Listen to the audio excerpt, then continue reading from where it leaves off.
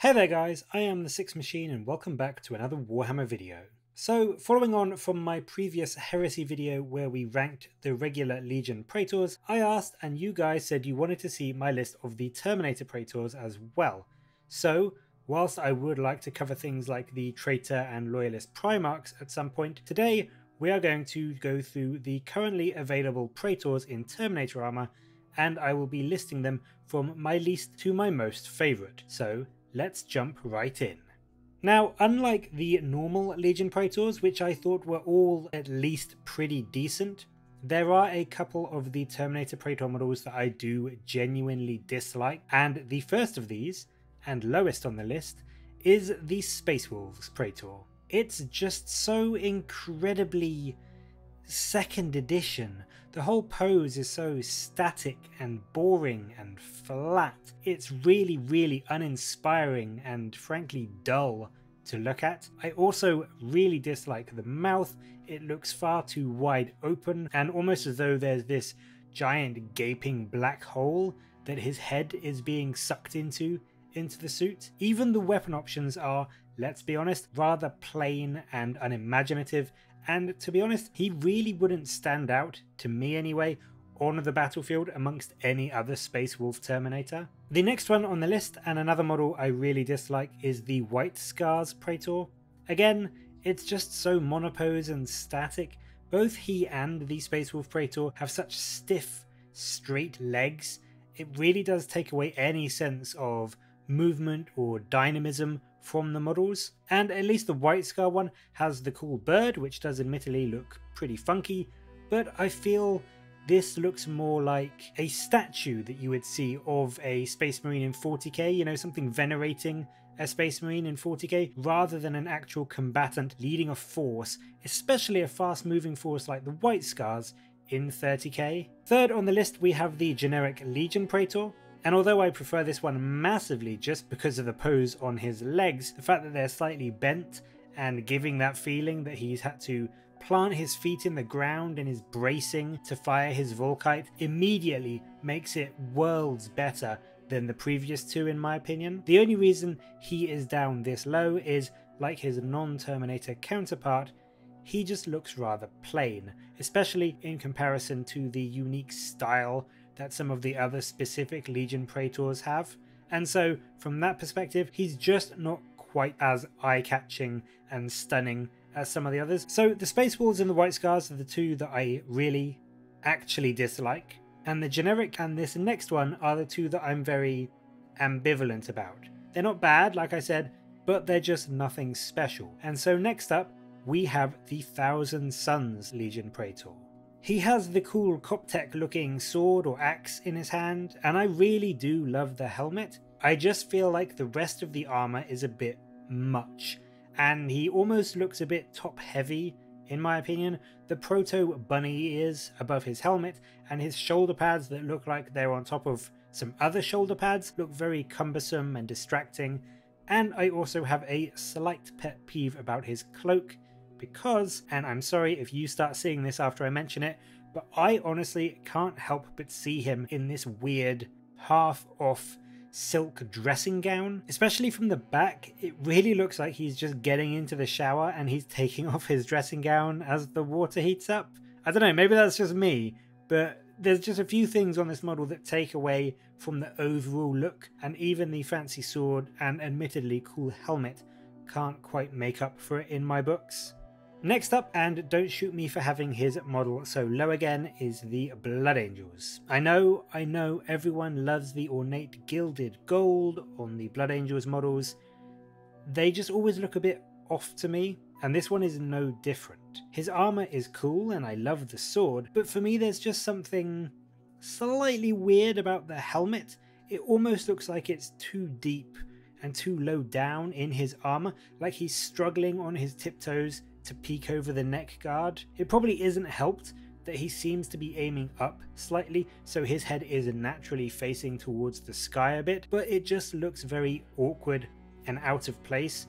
And I would also say that compared to the regular Blood Angels Praetor, even the ornamentation and filigree isn't quite as impressive or beautiful on this model, and doesn't quite do it enough justice to lift it out of the 6th spot in this list. On to number 5, we have the absolutely badass Wordbearer's Praetor, fully equipped with his semi-skull helmet, the fantastic markings and runecraft all across his armour, and then the book on his shoulder and candles sitting next to the brazier above his helmet. Yes, I'll admit it's maybe a tiny bit too much, but it still just looks unbelievably cool and is very much in fitting with how I imagine the Wordbearers to be, absolutely zealous and fanatical, even when it comes to how they kit out their armour. What really makes this model for me though is the gorgeous flaming mace. It's just so unique and fits that whole chanting kind of priestly incense burner vibe, whilst also being a clearly terrifying weapon of war. The whole model just comes together in this great way that absolutely screams Wordbearer to me. The Alpha Legion Praetor is next, and whilst again I dislike the antenna on the backpack, I adore the whole narrative of this model. His sword lowered, step up on the rock in front of him, and you can just see in his lenses, in his eyes, and in his aim, there's some terrified, cowering enemy in front of him, just waiting to get absolutely blown away by his gun.